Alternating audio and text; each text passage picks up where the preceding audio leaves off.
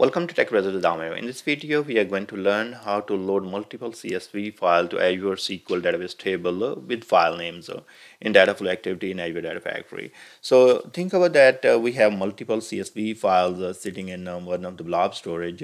And here's my blob storage. I have container called input, and then I have these files. So CSV files, each file start with total sale underscore Asia, total sale underscore Europe, total sale underscore North America. Let me open one of them and show you the data. Here we have ID, salesperson first name, salesperson last name, product name, item sold, item price, sold date, city, state, country, region. So the same columns I have in all these files. So these files are the same files when it comes to the number of columns, and but they have different data. So this is a very common scenario where you get these type of files every day, and then you have to load to the SQL table. And what we are going to do here, we are going to use a data flow. So this is our starting experimenting how to load the multiple files. So once you are in the Azure Data Factory, you are going to, in the author tab, here you will be going to the data flows. Come right in front of the data flows here, three dots, and say new data flow. And you're going to name this one, and I'm going to call them CSV multiple files. Okay, so I remember that what I did in this data flow.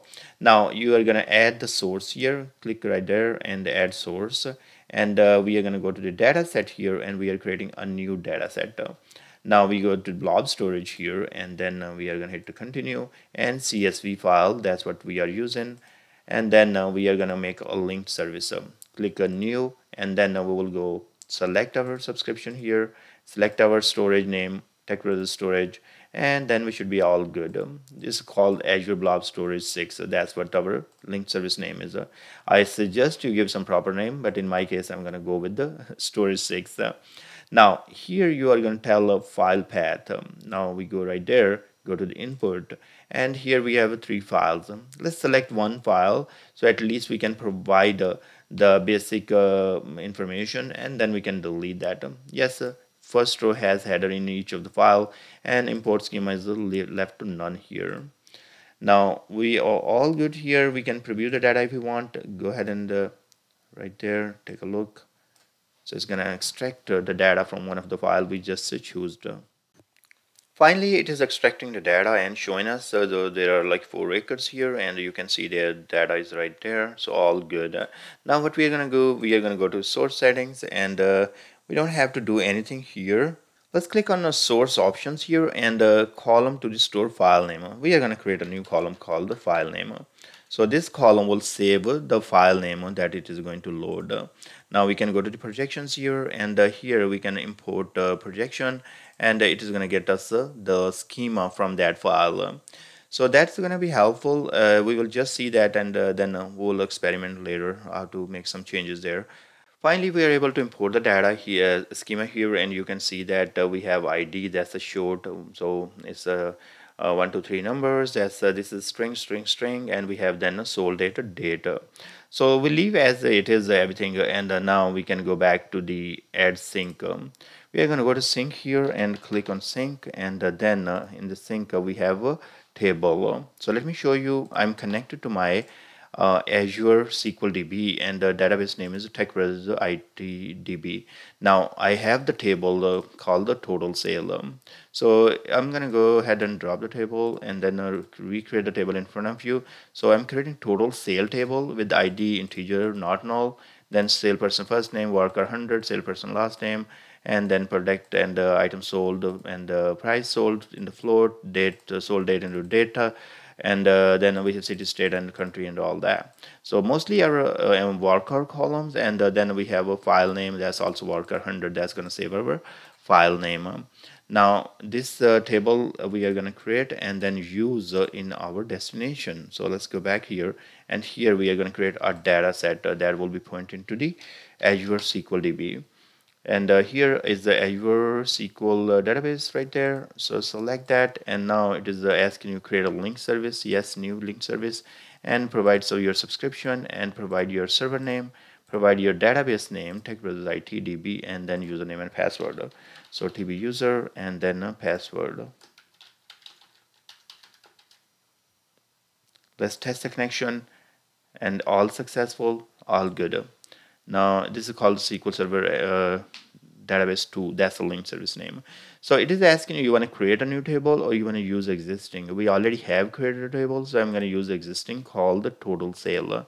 Now this should be all good, and the import schema we here can hit none and hit OK. Now we should be good to go, and we need to create a pipeline, and in the pipeline we will be calling this a data flow. So this pipeline you can give any name, maybe pipeline 1 is fine, and just drag this data flow here. Once you bring it here, you can go ahead and hit debug. As of now, if I will run this data flow, what's going to happen, if you guys remember that this data flow is pointing to the right here, and if I go test and right open, and this is pointing to the total sale. That's fine. Let's actually run this and then we will go and change for multiple files. Let me go back to pipeline and execute. Our data flow or pipeline has been completed successfully. Let's go ahead and take a look here. So we select the data from our table. Now you guys can see right there, this is looking all good, and now we have ID and SalePerson first name, last name, and this is the file it loaded. Now what we would like to do, we would like to load multiple files. So in that case, we are going to go back to data flow, and here we are going to go where it says open that connection. Let me go back. So right there, see we have this a data set, and we are gonna click right in front of that on open, and it is was set to the Asia file, so we are gonna delete that, and now we should be all good here. It is reading from the input container. Now one more thing I want to do here, I'm gonna go back to my data flow and the source options, and here in the container input container, what type of files I would like to read. In this case, I'm going to read all files which start with the total sale, put *.csv. So what I'm trying to tell here, anything that start with the total sale, that's what I would like to read. So total sale underscore Asia, total sale underscore Europe, and all that, and it should be CSV file. So now it should be loading multiple files. Also, what I can do in the destination, I can go to the settings here and say Truncate Table, and then before the loading, so that's possible. So we are all good here. We go back to pipeline now, and we are going to go ahead and run debug again. This time it should load 3 files because we have put remember that input, and then we have said total sale *.csv. That means that we want to load all the files that will start with the total sale. Our data flow has been completed successfully, so does the pipeline, and now we can go back and take a look.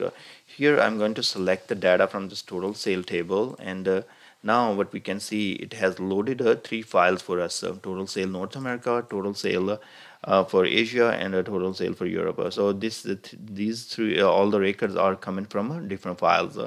Now I can go back one time and I show you. So what we did here in the source, first we made the connection and everything to single file, and then later on we went in the data set and we removed that file name. So we are not pointing to any specific file anymore.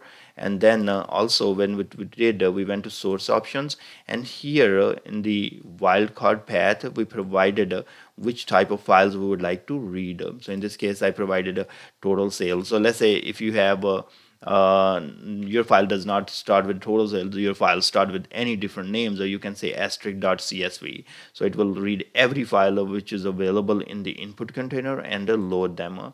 So and also what we did on the Singh side, we also implemented a truncate table. So every time the data will be loaded, it will truncate the table first and then load the data. So that's what we did. Now if you guys see, I did *.csv, and now let me see if I can go back and let's say if I rename this, it's not gonna let me rename from here. So let me see right there. So here total sale Europe, in that case I'm going to say test file. Okay, so I just give the test file name here. I'm gonna load this file. So now it should load more files. Doesn't matter whatever the name of the file. So test file CSV upload, looks good.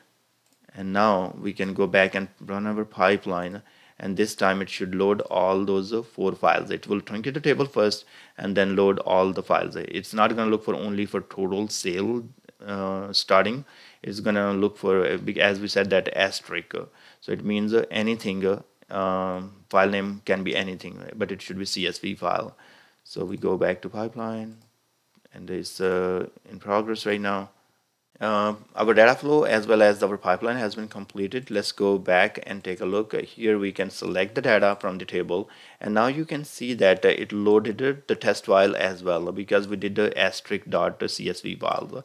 So that's how you will be able to control what type of files you want to load. You want to load all the files, or you want to load the file that start with some specific naming convention and all that.